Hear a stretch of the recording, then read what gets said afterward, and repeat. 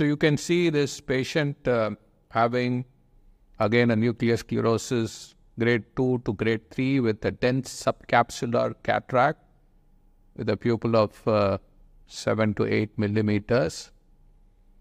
Where superior rectus bridal suture is done, and then the globe is slightly moved down, and then you start your conjunctival and tenon dissection. Roughly you need 8 to 9 millimeters of clearance. So you undermine under the tenons, and then you do one cut, and then the second undermine happens, and then mostly 2 or 3 times you can do the conjunctival tenon dissection. It is very important to cauterize the bleeder, especially the bleeding points. So whenever you see a bleeding point, you place the forceps contri on top of the bleeding points and make sure the scleral blood is clear of blood. Because when you start a tunnel and there is a lot of bleeding there, it makes your scleral tunnel construction difficult, which is very important for the rest of the steps to run smooth. So once you have done a good cautery, make sure your assistant mops that area.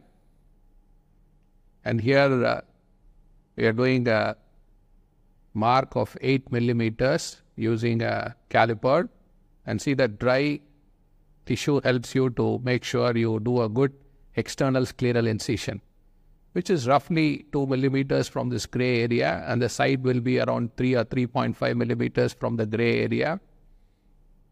And then using a crescent knife, you first reassure the groove made by the 15 blade, and then your aim is going to be in the center of the sclera. So once your crescent is barely visible, you are at the right depth, you go into the clear cornea. Like if you see the clear cornea is only 0.5 or 1 millimeters into the clear cornea, and depending on the density of cataract, you make side pockets. Here I'm sure the nucleus is not very dense, so we're making a very small side pocket. So the external groove, if it is 8, the internal one will be 9 to 9.5. And then the side port incision is done for easy access of subincisional cortex. And once that is done, use a 3 mm keratome, go right in the center, make a small dimple, and then parallel to iris, enter into the anterior chamber. And I do this when you have a normal anterior chamber, which is not pressurized with viscoelastics. And then a little bit of phenocaine is injected for mydriasis. This is followed by staining the anterior capsule. Whenever you stain, it's good to keep the bubble separate and your blue separate, so that you have a very good control on how much Trifan blue you are using. 0.1 or 0.2 ml is more than enough. Repeat the bubble. This repeat helps you to have a very uniform stain, and also it stains all your tunnel, your side port, if you have a second side port, everything gets stained because this blue is forced outside through these tunnels. And then the same keratome is used. If you see carefully, now we're looking at the external scleral groove here. Now once you have completed the external scleral cut, then you also make sure the pockets are done. So this is very important. You visualize both so that you have a nice hourglass tunnel here. The anterior chamber is again reformed with viscoelastic, and then you pull the globe straight for your capsullorrhexis. So you need to have a view like this, more straight. So you release your bridal suture and you fold the conjunctiva tenons near the limbus, and then you have this nice exposure for a continuous curvilinear capsullorrhexis. Here again we are touching the pupillary margin with the rhexis because we need a 7 millimeter capsullorrhexis to prolapse the nucleus safely. So we are almost at the pupillary margin. We are not going beyond it. And then you can see this is again a 27 gauge hydrodissection cannula.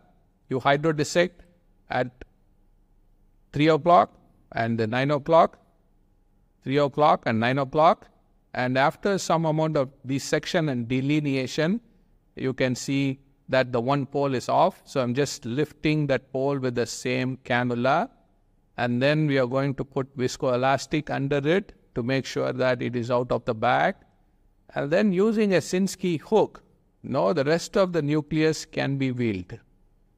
See that? You lift the nucleus and then you hold the nucleus with the Sinskey hook and then gently wheel the rest of the nucleus from the bag into the anterior chamber. And this is the time you put viscoelastics, especially below the lens. You push the iris capsule diaphragm back.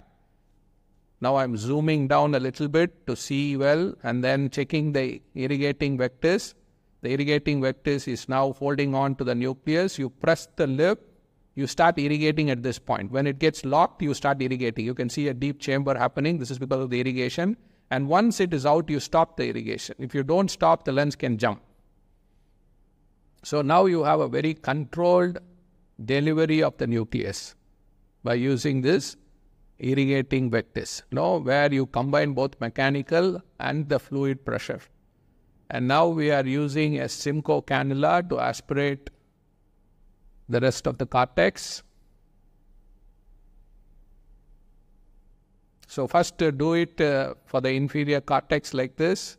Carefully see the capsullorrhexis rim, the anterior cortical matter, and then fold the anterior cortical matter and remove it. And whenever you have subincisional, this is a nice way to get rid of the subincisional cortex. Go through the side port, so you have a deep chamber and you have a very controlled way of removing. And once this is done, you reform again the chamber with viscoelastic. Again, we can see the anterior capsular rim here. So when I'm aiming to put the lens, I would try to go under this anterior capsular rim. That's the inferior haptic. If it goes under the rim, then we can guarantee in the bag insertion of intraocular lens. So what I do is when I go, I just touch the PC and then go very gently into the bag. And then with the visco, I push the optic inside the bag. And now using a Sinskey hook, you go to the haptic optic junction, move a little bit, and then using a dialing hole, you nudge the lens, the other haptic also into the bag. And now the lens is in the capsular bag. The residual viscoelastic is washed with the manual irrigation aspiration. And once you have a wash of the viscoelastic, you reform the anterior chamber through the side port. And make sure you have a very firm globe.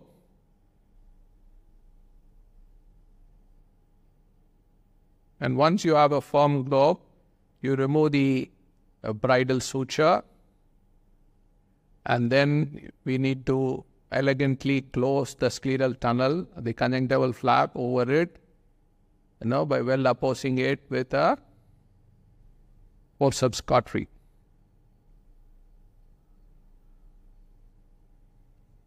And that will be the end of the surgery.